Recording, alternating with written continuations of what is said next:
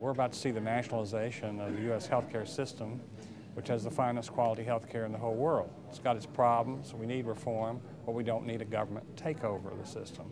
This process has not been transparent at all. There have been all kinds of backroom deals.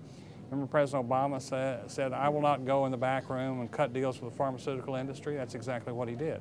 And they cut deals with every other industry.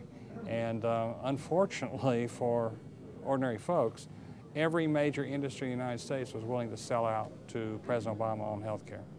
But I think everyone's health care is at risk. Millions of people are going to lose the health plan they're in now. As many as 8.5 million seniors are going to lose their Medicare Advantage plans. Millions of people who like their employer plan right now are going to lose that employer plan.